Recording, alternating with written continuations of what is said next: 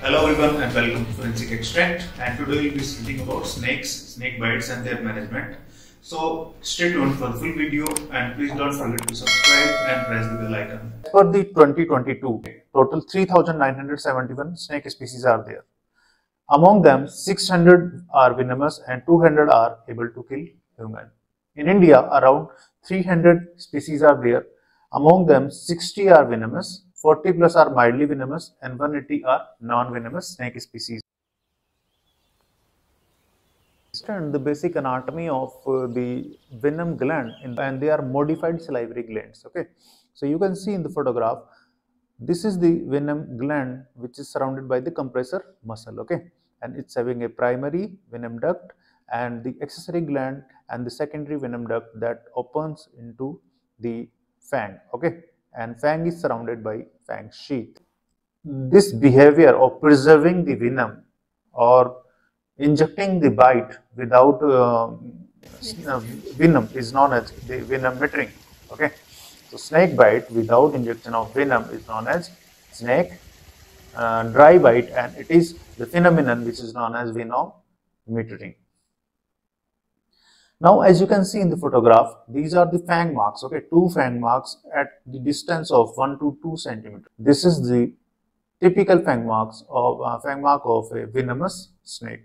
And in the other picture, you can see multiple punctured wounds. So they are in the circular fashion and they are in both the sides. So they are bite marks of non-poisonous snake. Difference between the poisonous and non-poisonous snake is very much important because the management is totally different. Okay, poisonous snake can be fatal. The head of venomous snake is triangular with a pit. We'll discuss the function of pit. And head in non-poisonous snake is round and they don't have any pit. There is a rattle in poisonous snake. Okay, rattle is there at the end of the tail. Rattle will be seen in some venomous snake, but it is never seen in non-venomous snake. Their pupil is either elliptical or vertical, or it is rounded in non-venomous snake. Tail ends in rattle or not. Okay, tail usually abruptly tapers in venomous snake, and it tapers gradually into a thin end in non-venomous snake. Venomous snakes are of distinct color and they are mostly brightly colored. Okay, but non-venomous snakes are less colorful and only one solid color is there. Tail is having characteristic pattern of scales in single row. Okay, but they are seen in double rows in non-venomous snake like this. Now you can see the shape of the head is round in non-venomous snake like this, or it is triangular in venomous snake. Similarly, the pupil is vertical or elliptical in venomous snake and it is round in non-venomous snake. The tail scales are in single row and they are in double row in non-poisonous snakes. Now, one of the characteristic feature of a type of snake that is known as karaith, we will discuss about it later on, but the characteristic feature is the hexagonal scales on the middle of the back of this snake. Now the belly scales of the snakes. Okay, small belly scales are seen in non-poisonous snakes like shown in the photograph. Now the narrow belly scales are also seen. They are not involving the complete width of the belly as seen in the poisonous snake. You can see the belly scales are broad and covering the entire width of the belly. Now the different fangs are there, like in viper the fangs are canalized fangs. Okay, the canal will be seen inside the fangs, or they are guttered or grooved fang like in case of cobra. Okay, but the fangs are solid in non-poisonous snake. Okay, so these are different types of fangs. Now remember, the black mamba injects up to 12 times the lethal dose of human in each bite. Okay, so this is the most poisonous snake, and this is the fastest acting venom of any snake injected by the black mamba. And human are still larger than the usual prey of black mamba, so it takes 20 minutes for human to die. Now there are common 5 species of snakes, like one is the king cobra, then the naja naja, that is known as common cobra, Russell viper, karait, and soy-scaled viper. They are the commonly available poisonous snakes. Now in India, the death as a result of snake bite is mostly accidental in nature. Okay, so most of the snake bites are due to accidents. The first type of snake is the common cobra, that is known as naja naja. This is commonly seen in India, Sri Lanka, and Burma. Usually, the length of the common cobra is between 1.5 to 2 meters. Okay. Now, cobra varies in color from cream to black, or generally they are brownish in color. Okay. The hood, the typical feature of the cobra is the hood and the typical spectacle mark on its underside, and two dark spots are there at times, like you can see in the photograph. This is the typical spectacle sign, and the two dark spots are the characteristic feature of common cobra, naja naja. Now the second type of snake is the king cobra. This is found in hilly areas like South India, Odisha, Assam, and Himalaya. The length is 2.5 to 4.5 meters. Head is flat with a hood but no spectacle. As you can see, like in the photograph, there is no two round marks and there is no spectacle in case of this king cobra. This is the snake which eats smaller snakes. Okay. Now the third variety of snake is the common karait. These are the snakes which are present throughout the India, and they are mostly near dwelling houses. The size may be between 1.5 meters, okay, to 2 meters, and they are still black in color. Single and double row bands may be seen, and mostly the belly is creamy white in color. Like you can see, this is the common karait.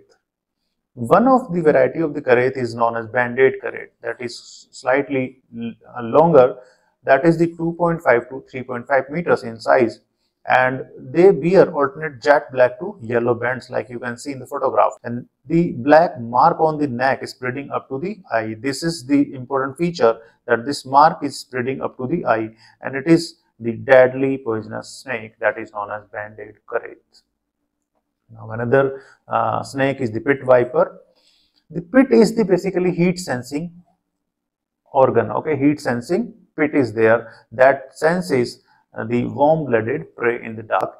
Usual length is 30 to 100 centimeters of these snakes. They are seldom fatal to human. Okay, their body is usually flat and they are having triangular head, like you can see in the photograph.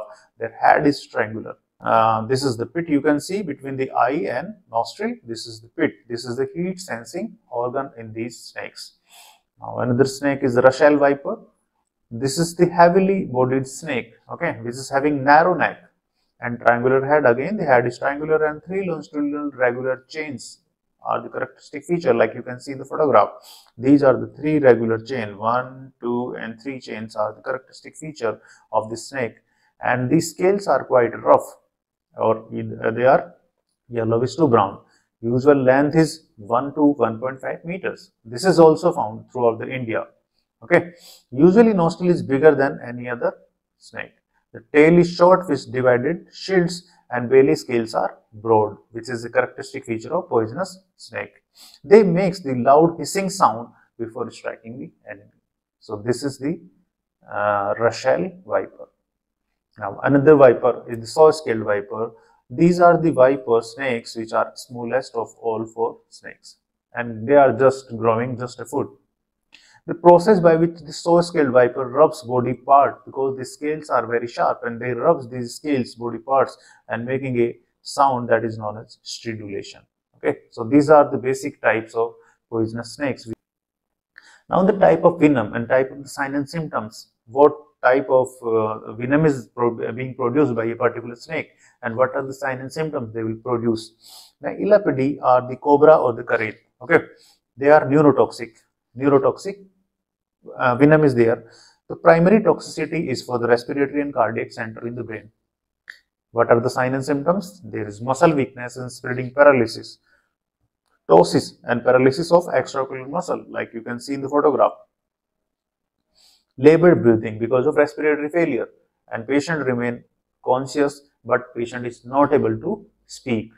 and death is ultimately due to respiratory paralysis. So this is the function of venom produced by neurotoxic snakes like cobra and karait. Again, the viper. This snake produces the hematotoxic or vasculotoxic venom. Generally, it causes hemoglobinuria, petechial hemorrhages because of coagulation defect, and bleeding gums, hemoptysis, and cold and clammy skin, like you can see in the photograph. And death is due to cardiac failure.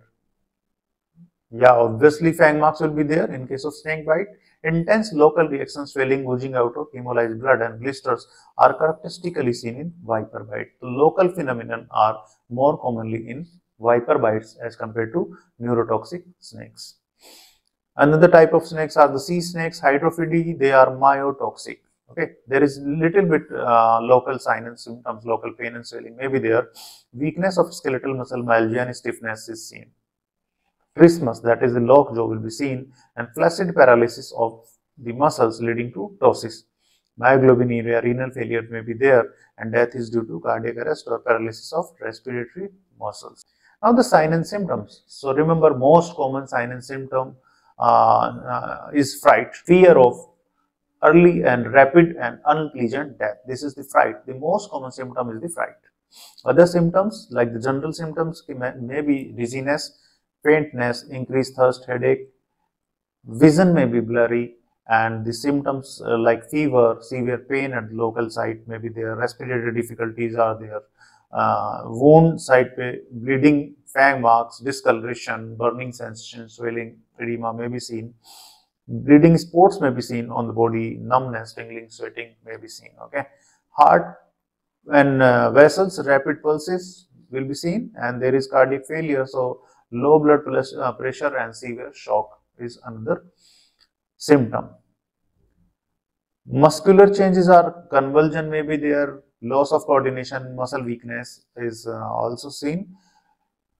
Gastric nausea, vomiting, sign and symptoms are there. There may be intestinal disturbances leading to diarrhea. So these are the general sign and symptoms of, in any case of snake bite. Local reaction in the form of edema, as you can see in the photograph, the limb is swollen, the finger is swollen, this hand of the child is also swollen. With the blisters are also characteristically seen in viper bite. Again, if this snake bite is not treated and the injected venom is larger in quantity, then it can cause local necrosis if there is no early management has been done. Now, first to do is to seek medical advice. Okay, always seek medical advice in snake bite. Do not create any panic. Just seek medical advice. This is very much important. Just stay calm or inform your supervisor. Now, anti-venom is the treatment choice. This is the treatment of choice for serious snake and venomation. Okay, the anti-venom can be started sooner. Irreversible damage from venom can be stopped. Okay, because this is the substance which acts against the venom. So this anti-venom is the key for snake bite. Now always it is considerable to take a photograph of snake from the safe distance, can help in identification of the species of the snake or the type of snake, whether this is poisonous or non-poisonous snake, so that it can help in treating the patient.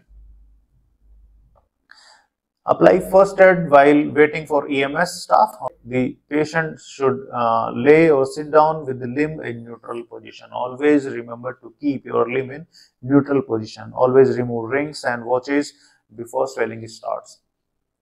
Cover the bite with clean and dry dressing. Okay, make the leading edge of the tenderness and swelling. Suppose this is the limb and person is having swelling and tenderness over there. So make a mark over there, okay, whether it's progressing or regressing. So make a mark and note down the time. So just note down the progression or regression of the swelling and tenderness. Now, one technique that is very important in snake bite cases, that is the pressure immobilization technique. So if the victim is expected to reach the hospital in more than 30 minutes but less than 3 hours, then this technique is very much important. So crepe bandage may be applied by a qualified medical personnel till the patient is shifted to hospital. This is very important. The bandage is wrapped over the bitten area. This is important. compartment as well as the entire limb, with the limb placed in a splint, like you can see in the photograph, like this.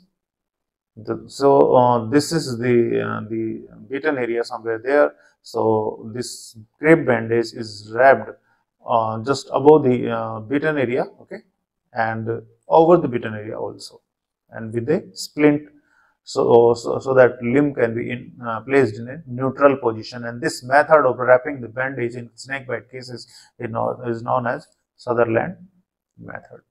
Okay. Now, what is the principle of wrapping the bandage? It minimizes the movement of venom because it obliterates the lymphatics. Okay, make sure do not obliterate the venous system, because it can cause gangrene or the avascular necrosis. If the pressure is too much, then it can cause avascular necrosis of the distal limb. Now, it should allow one finger between the limb and bandage. That is the most appropriately placed crepe bandage in pressure immobilization technique, if it is allowing one finger between the bandage and your limb. So, what are the don'ts of snake bite? Remember, do not pick up the snake and try to trap it, because it can bite again. And even the dead snake, do not handle even the dead snake or the decapitated head. Do not wait for the symptoms to appear. Immediately inform your supervisor, or immediate emergency treatment is required. Medical help is required. So do not slash the wound with knife or cut it in any way. Do not try to suck out the venom. Okay. Do not apply ice or immerse the wound into the water, or do not drink alcohol as a painkiller. Neither the aspirin or ibuprofen, naproxen, such kind of pain relievers are suggested, because ultimately they increase the coagulation defect and further bleeding. Do not apply any electric shock or any folk medicine, folk therapy. Straight away go to your nearest medical facility and get the antivenom injected, depending on the severity of the bite and the type of snake. Now, as per the Ministry of Health and Family Welfare under National Health Mission, there is a standard protocol of snake bite cases. Okay, so what is that protocol? Suppose we have suspected a snake bite. Okay, so most of the snake bites are non-venomous. Around 70% cases are non-venomous. Most of them are asymptomatic. Maybe some anxiety, palpitation, tachycardia, and paresthesia is there. So you need not to do anything. Just counsel the patient and wait for some time. Now, if venomous snake are there, so most of the bites tend to 80% bites are dry bite. So manage them as the bites by non-venomous snake. But if the patient is symptomatic and the predominant symptoms are the progressive painful swelling of the limb, so you are suspecting a viper bite, local necrosis, ecchymosis, blistering, painful swelling, and compartment syndrome are developing. So always go for injection of anti-snake venom. Now, neuroparalytic bites are there. So patient is having ptosis, diplopia, dysarthria, dysphonia, dysphagia, paralysis. All these symptoms are there. They are suggestive of neuroparalytic venom, cobra and kareth. So inject anti-snake venom along with atropine and neostigmine with mechanical ventilation. Vasculotoxic snake bites can be due to Russell viper or saw-scaled viper. They are also present with the bleeding, diffuse intravascular coagulation, shock, acute kidney injury and all. So always go for anti-snake venom, supportive treatment, or dialysis in case of kidney failure or blood transfusion. Now, the myotoxic bites can be treated, the anti-snake venom and supportive treatment and dialysis, and the symptoms will be muscle ache, muscle swelling, involuntary contraction of the muscle, and compartment syndrome and all. They are caused by flat-tailed sea snakes. Now, if the occult bite is there, there is no history of bite. So most of these cases are due to kareth bite.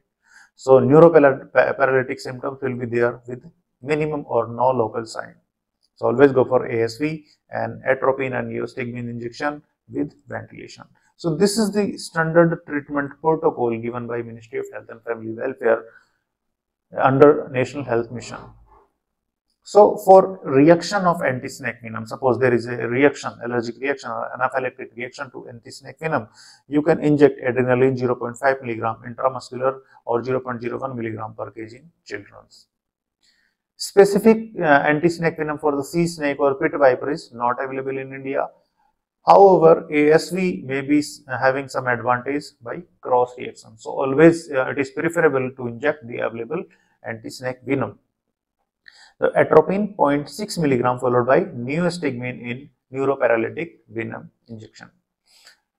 1.5 mg to be given IV stat, or in children injection of atropine 0.05 mg per kg followed by injection of neostigmine 0.04 mg per kg IV.